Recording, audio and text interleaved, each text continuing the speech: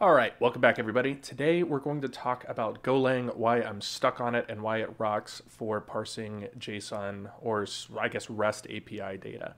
I've been using Golang pretty much like only for the last several months now, and I've pretty much become addicted to it. Like it really is one of the best languages to deal with REST APIs, and it's wicked fast, it's a compiled language, all of that fun stuff. So let's dive into the code. If you want to follow along, copy and paste the code, use it for whatever purposes you have it for, I will leave a link to my blog post that is essentially on the same exact topic. I've got all of the actual code that I use in there, so you can copy and paste it a lot easier. There's not really too much of a point in me making a GitHub repo for this, but the code will be there, it'll be on screen, whatever. So there's a lot to ignore here. I've got a lot of the stuff kind of closed down. Until we actually specifically look at these functions and our structs. But let's start with the main function. So I've got my API key for DigitalOcean in a .env file over here. I'm not going to open it up because I don't want you to see my API key. What we're going to be doing is we're going to be pulling down droplet data from DigitalOcean. So I've got a ton of droplets created there for my cybersecurity startup Grabber app. I don't think I'll be showing any like particularly interesting information on screen for that, but basically what this is going to be doing is pulling down information about all of the droplets that I've got created on DigitalOcean. So we load in that API key right here using the go.env library. We load that in right up here. So that is by Joho on GitHub. So you can go check that out. It basically just will pull your .env information or your environment information. We're going to use the URL library to create a path to the actual endpoint that we're going to be hitting. I'll leave a link to the DigitalOcean documentation that will tell you more about this path, but basically you're going to send a GET request to this path with your API key in order to get all of the information about your droplets. Not super interesting, but that's basically what we're doing here. We've got some error handling here just in case something goes wrong with creating that path. But we're using the base URL constant that we create right here. So that's just the base URL of the DigitalOcean API. And then we append the v2/droplets path to that. So we'll print out our URL right here just to make sure that we get it right. And here we create our own function to return a request object to us. It's basically just a helper function that is going to take in a method, which we're going to be using get here. That's why we passed in that string right there. We're going to pass in our API key, and we're going to pass in the URL, and it is going to either give us an HTTP request object or an error. So let's open that up. It's really simple code here. We create the new request here, passing in the method and the URL. This right here is if we had a post body. Since I didn't use post methods at all in this example, basically I didn't bother using that or having that as a potential use case, so I just passed in nil here. So some error handling right here. Then we're adding our headers. So this right here is where we're using our API key. It is a basic auth schema that we've got here. And then we are defining the content type here and returning the request object. So right down here is where we are getting our request object. I actually didn't do any error handling here, which means that this is ugly code. Now here's where we're actually doing the request. We're creating our client here, and we are running the request right here. Now response is going to get an http.response object. That's not super useful for us right off the bat.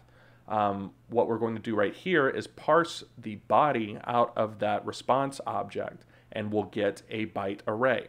That is also not super useful. I can actually show you how not useful that is. Format.println resBody. So let's print that, and we're going to go ahead and return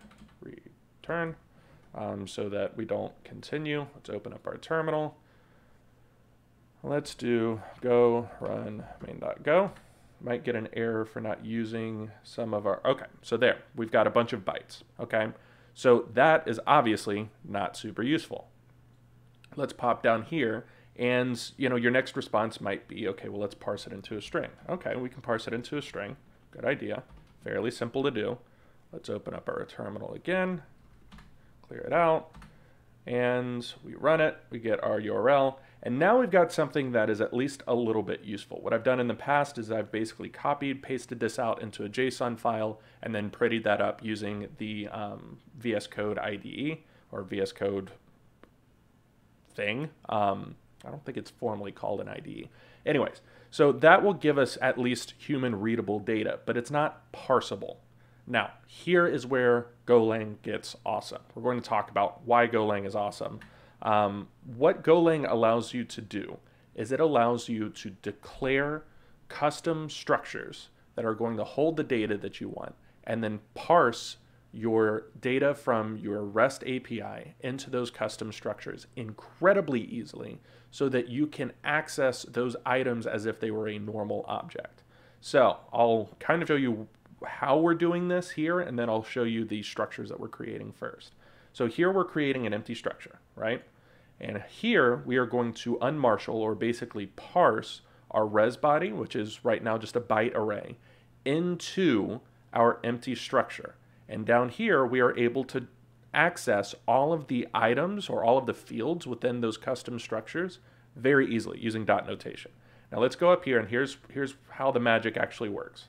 So if we look right here at our JSON string, I can actually, let me go ahead and do the thing that I was telling you about. Let me grab all of this, and we are going to go over here and create an example.json. I do this very frequently. That's why this is kind of muscle memory to me. And we can format the document. All this should be properly formatted JSON. It's not, of course. Don't know why. That's interesting. I guess it's technically right. This is just kind of weird looking data. Why did it parse that way? Anyways, let's go up here. Hopefully it'll be parsed a little bit better. Yeah, so it's parsed a little bit better up here.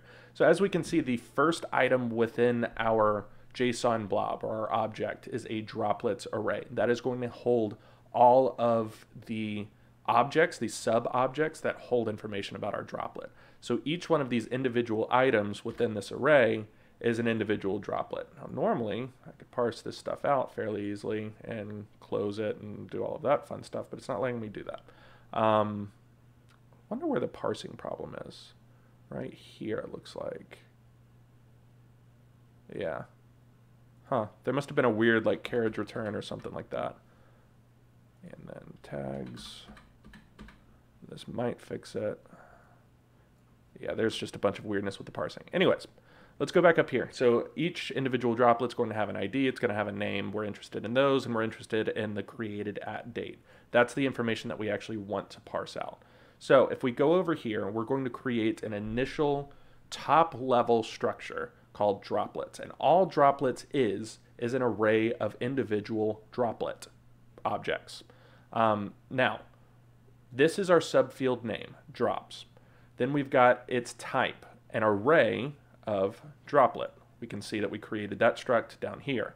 Now this right here is where the magic happens. This right here is a tag that tells Golang if you are parsing a JSON object into this structure, this field is going to be denoted by this field name within that JSON blob. So if we look at this JSON blob, droplets right here is the field name within the JSON blob. It is going to take anything that is in droplets and parse it into the drops field within the droplets object, okay?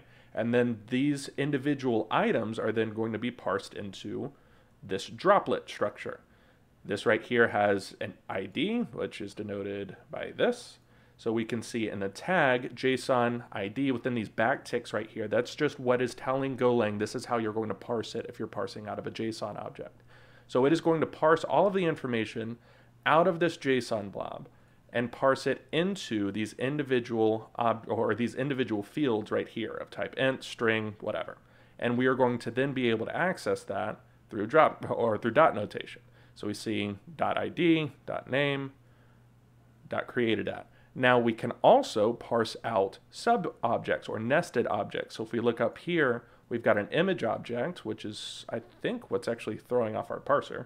So we've got our image object right here denoted by the image field name within our JSON blob.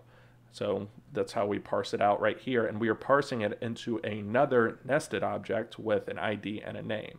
Now, if you'll notice, we are not parsing out all of the data. So we don't care about the vCPUs, we don't care about the disk, we don't care about locked, blah, blah, blah, blah. We don't care about any of this information. All we care about are these couple of fields that we've defined. Golang, if it sees any other fields that you haven't created a tag for, it just throws them out. It says, okay, he doesn't care about it, neither do we. So it just ignores it. All it is actually paying attention to, all it is parsing out is this information right here. What's really cool is if this information right here is not present. So for example, if we had a droplet that didn't have an ID for whatever reason, and we try to parse out that ID, all it's going to do is drop a 0 into the structure itself, okay? So we can actually check to see if the ID is present or not, but if the ID isn't present and our code is trying to print it out or do something with it, it's not a big deal. It's just going to say, okay, this is 0. Who cares? Or this right here would be an empty string. That's awesome for cases where an API is returning objects that may or may not have a specific field. There are tons of instances where this has happened. You know, for example, if I had DigitalOcean allows you to attach basically external storage to an individual droplet. So if I wanted to check and see if an individual droplet had that storage available there or not, I can define that the droplet is going to have the storage. And if it doesn't, then once all of that information gets parsed out, all of those fields will just be blank. So, for example, if right here we didn't have any droplets created on DigitalOcean at all, and this array were empty, that would normally break another program that didn't have, like, you know, that was using a language that didn't have these kinds of, you know, these kinds of features present when parsing out information into structs. Right here, all that would happen is this for loop just wouldn't run because the drops.drops array would be empty. So it just would skip over that array. But, you know, since we do have droplets created, we are going to, in fact, be able to run this. And once we run it, we should get all of our pretty information printed out very nicely. So we've got our name, created at, image info, all of that fun stuff. So I went a little bit more in detail in my blog about why this rocks and was probably a little bit more clear there. But I can't express to you how good the developer experience is when using Golang and hitting REST APIs. I mean, it really is better than Python and just about any other language that I've used to hit REST APIs, not REST APIs. Rust, I believe, has a similar approach, but, you know, at least with the very limited context that I've used Rust in, Golang had a much better developer experience. I think, honestly, as much as Rust is cool, I think Golang's developer experience is significantly better than Rust anyways. It's just the learning curve is significantly smaller. It's much closer to a Python-esque language with the power and speed of C. You know, so it's a compiled language. You can hit, you know, OS resources and things like that through Golang. I'll probably end up writing some malware with Golang just to kind of have fun with that. You know, and it's got all of like the features there, but significantly less learning curve than Rust. And it's much, much faster than Python and has all of the support that, you know, you could ask for. So that's really about it. I guess that's, you know, this video is more or less a way for me to kind of express my love for Golang. If you enjoyed this, if you learned anything from it, like, comment, all of that fun stuff. Take it easy. Peace.